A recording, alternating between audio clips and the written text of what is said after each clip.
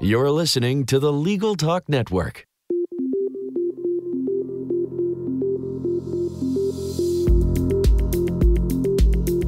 Hello, I'm Bob Ambrogi. And I'm Monica Bay. We've been writing about law and technology for more than 30 years. That's right. During that time, we've witnessed many changes and innovations. Technology is improving the practice of law, helping lawyers deliver their services faster and cheaper. Which benefits not only lawyers and their clients, but everyone. And moves us closer to the goal of access to justice for all. Tune in every month as we explore the new legal technology and the people behind the tech here on Law Technology Now.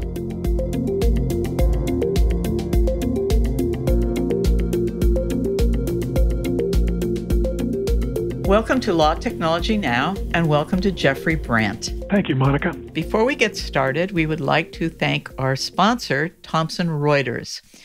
Its demystifying artificial intelligence will be done in 7 single steps. AI will create change, but managing change doesn't just happen. Visit legalsolutions.com/AI to learn more. Let's start with your job in West Virginia and your role at Pinhawk Law. Well, I am the Chief Information Officer at Jackson Kelly. We're a regional law firm, about 200 attorneys, 12 offices, domestic U.S., pretty full-featured practice. Pretty much anything that deals with technology, plugs, data is ultimately my responsibility. On the Pinhawk side, my role is the editor of the Law Technology Daily Digest. It's a pre-newsletter that comes out. I believe our subscribership is somewhere 16,000, 17,000 people at this point. I take a number of different sources of materials, about 500 different news sources, and identify the top news articles and write some commentary and highlights each day. How do you mix those two? Well, it's funny, actually. I started doing the Pinhawk when I was consulting, had my own private consulting practice. And so for me, it was a fun thing to do and actually served as a marketing vehicle for me. But today, when I was asked to join Jackson Kelly, part of what they knew me from was the Pinhawk and the digests and so on. So I talked to them about how we were going to deal with that, whether I needed to turn it over to a different editor. And they said, well, we really would like you to continue. We think that there's a lot of value in you reviewing those 500 sources of news every day in terms of looking at strategically and tactically how to best move Jackson Kelly forward. So it's been quite a ride. It's been a fun thing to do, and Jackson Kelly has fully endorsed, and so I continue to do that. I get up at 5:30 in the morning, get the newsletter out, and come to work to my real job. That's fantastic, and I'm one of the people who loves your one. I use it all the time. Well, thank you. Sure. Tell us a little bit more, though, about what your work is and how you balance that between those and also, which we're going to get to a little bit later, the various things you're involved with some of the organizations. Well, at Jackson Kelly, we needed to make some change. The elevator speech, if you will, that I've been giving our attorneys is that we are looking to move IT out of the plumbing business and back into the business and the practice of law. We did a lot of cloud services, a lot of outsourcing, and quite frankly, as much as the firm loves the IT group, they're not going to double my staff. So we've been looking at automation and outsourcing, as I said, as well as some cloud services to try and reduce the amount of time we spend on the plumbing. The plumbing is important. Infrastructure is important. Don't get me wrong. But ultimately, IT departments that get wrapped up into being nothing but the next upgrade, there's not a lot of return on investment for the partnership. I mean, for all intents and purposes, the partners don't care whether you're operating on Windows 7 or Windows 10 or Office 2010 or Office 365. It really comes down to what percentage of the tools you're using. So, again, part of my elevator speech, the hypothetical law firm uses maybe 20%, 25% of Microsoft Word as an example. And so every time you do an upgrade, you dip a bit and then you come back up and basically you're using that same 20%. It's our goal to try and insert ourselves or partner with the practices so that we can begin to push that forward from 20 to 30 to 40 to 50% so that we can really be doing meaningful projects that not only benefit our lawyers, but benefit the clients of the firm as well. That's really fascinating, especially because a lot of big law firms are too difficult to get those sorts of opportunities.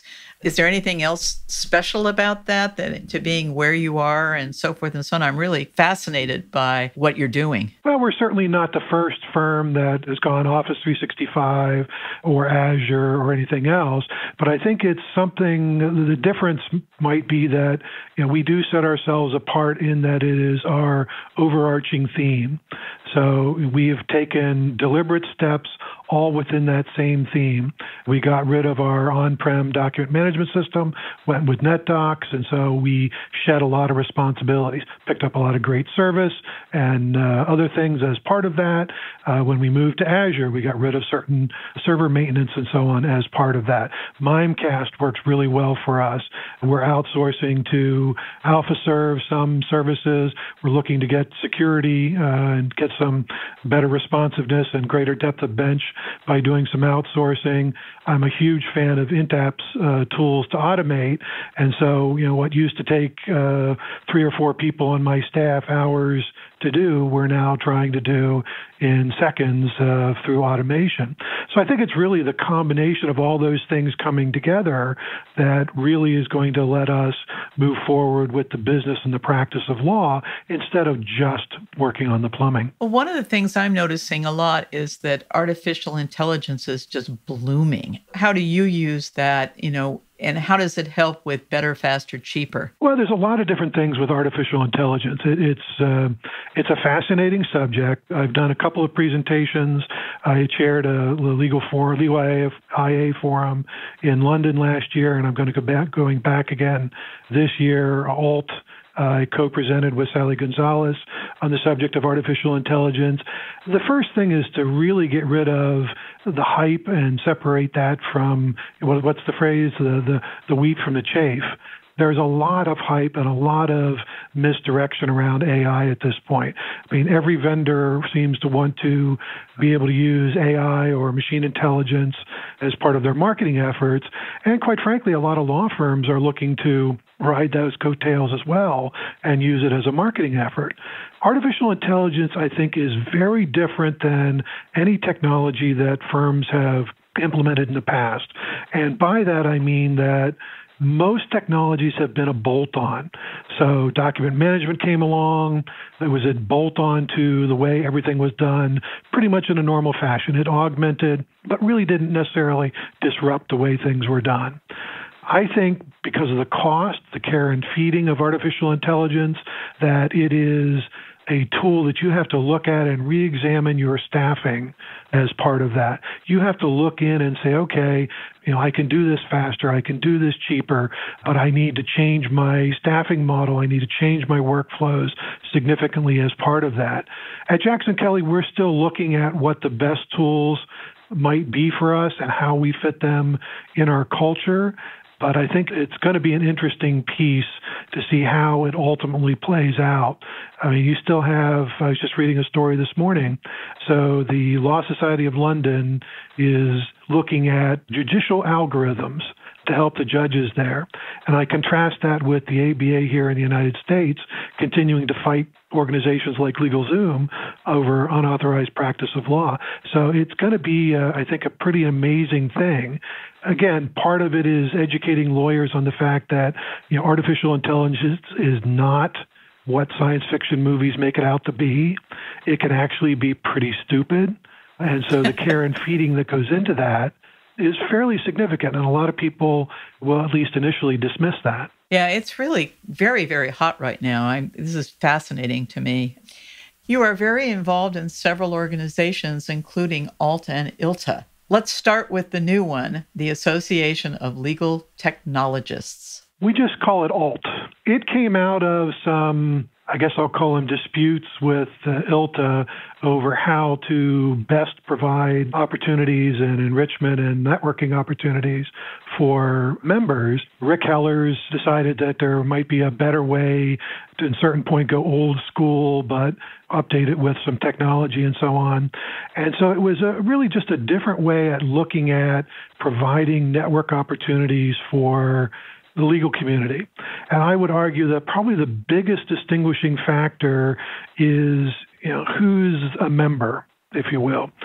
So at ALT, you could be a member as a member of a law firm, corporate law department, government legal agency, but you can also be a member as a vendor, as a consultant, as a client, general counsel, or someone in the general corporation. And I think, to me, the epitome of that was shown at the premier conference. It was, I forget exactly how many people, 200, 300 people, it wasn't huge, but I was sitting in a room. I left the room, I think, 3 times, once to go to the restroom, once to get some water, and I forget what the third one was.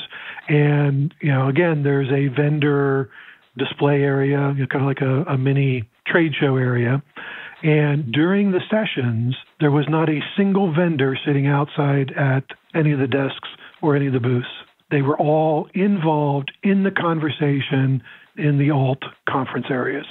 So to me, that's a big, big difference. I mean, you go to any show, whether it's ILTA, whether it's Legal Tech or anything else, and, the trade show is fully manned and fully stocked, and, there's kind of the members and law firm folks go to the sessions, the educational sessions, and then come out to talk about product or service or whatever it was. The level of conversation we had, so I was in a track that we were talking about design thinking. Artificial intelligence was part of that in the session that Sally and I led. And so I'm sitting at a table with, I guess it was about 9 other people, and the conversation we were having, because it wasn't just my peers, fellow technologists in a law firm, but the consultants and the general counsels and so on, the conversation we had was super intense. I mean, way better than anything I've had where it's just my peers. And I don't mean that as a cut on my peers. I've got great peers and some very smart people that I network with. But the fact that you can have that full 360-degree conversation. Well, here's what we're doing as a law firm. The GC pipes up and says, well, that's why this is not going to work for us. Or, if I were you, the kinds of things that I look for in this are here. And then you've got the consultant saying, well, yeah, we're doing work with 50 different people, and they're leaning more this way as opposed to this way. So I think the big thing with ALT is that full membership at the table that includes the vendors and consultant community. And I was there, and it was really amazing. One of the things I never would have thought about is usually you get the thing you wear about with your name and all this other thing, and they put only your name and your first name. And your little one was, if it was there, it was very small. And it was amazing to me that it changed. I mean, because as a journalist, I'm always looking to see who they are, what they are. And I'm going like, Monica, that's it? It was something so simple that really blew out. I mean, everybody could talk to everyone, and you weren't going, oh, no, I don't want to talk to her. She's at that, Well, and it was designed that way on purpose to promote that networking. My badge only said Jeff Brandt. So if you didn't know who Jeff Brandt was before that, you didn't know whether I was a vendor, a consultant, with a corporation, with a law firm, or exactly what my role was. So you had to ask questions. I like that piece as well. And I think it went really well. That just added to the whole conversation and networking piece at the ALT conference. Absolutely. Yeah, it was very intense and very interesting. Moving on to ILTA. You have been very active there and something called Legal Sec, SEC. Tell us what your roles are there and what's going on there. And we're coming up on their big conference very shortly. That's true. ILTACon is in mid to late August. So I've been a member. I mean, a lot of people don't necessarily know that ILTA actually dates back to the Wang VS Legal Users Group. I was there, yes. Yeah.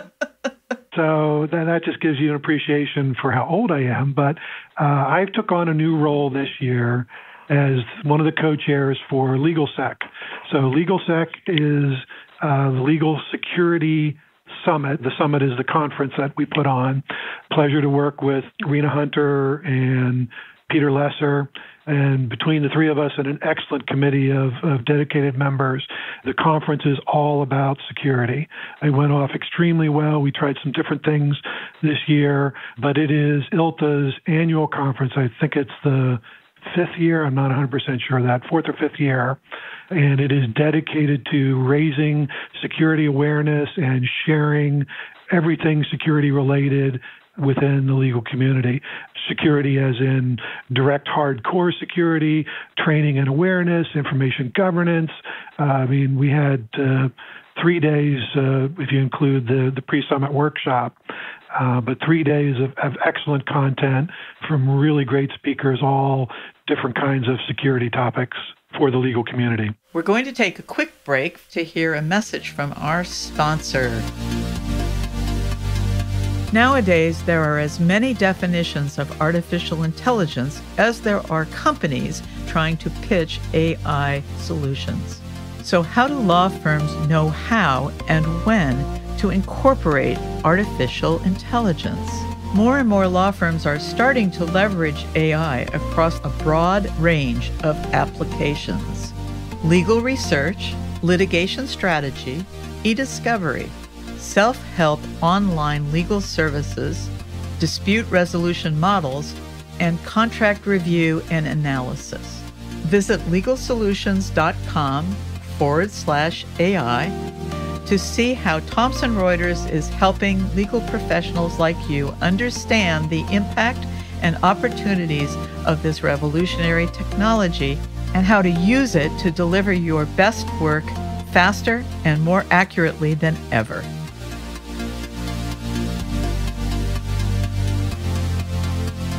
And we are back. So ILTACon 2018, which will be on August 19th through 23, is their major year-long one. Will you be involved with that? And is there any special thing that you're interested in this year? Yes, there's a lot of exciting things, I think, coming up with ILTACon. One of the things that I'm most excited to see is a young man session named Marcus Weinberger. He gave a session at LegalSec that I was unable to see because I was shepherding a different session at the same time. But Marcus is a 15-year-old and gave a standing room only presentation on how to hack a law firm. Literally did live presentation using equipment that you probably threw away, 2 or 3 years ago. It was very well received. It was fairly early in the morning, and people were still talking about it at the end in the summary.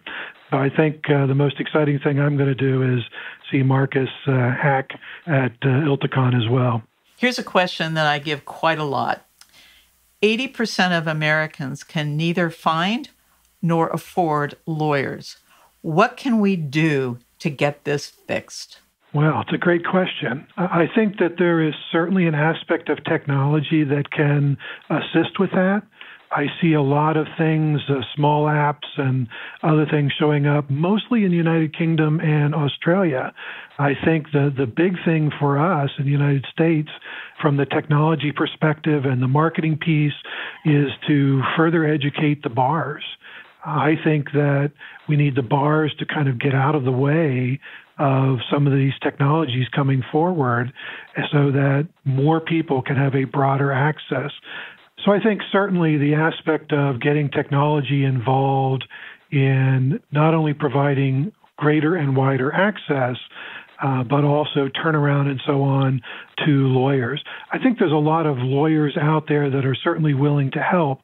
It's a matter of connecting them with the people that need the help. I completely agree with you. Before we let you go, would you please tell our listeners how they can reach you? Well, I'm available at jkbrandt@jacksonkelly.com. Jeffrey, thank you so much. This has been another edition of Law Technology Now on the Legal Talk Network. If you like what you heard today, please rate us at Apple Podcasts. Join us in the next edition of Law Technology Now. I'm Monica Bay, signing off. If you'd like more information about what you've heard today, please visit LegalTalkNetwork.com. Subscribe via iTunes and RSS. Find us on Twitter and Facebook, or download our free Legal Talk Network app in Google Play and iTunes. The views expressed by the participants of this program are their own and do not represent the views of, nor are they endorsed by, Legal Talk Network, its officers, directors, employees, agents, representatives, shareholders, and subsidiaries. None of the content should be considered legal advice. As always, consult a lawyer.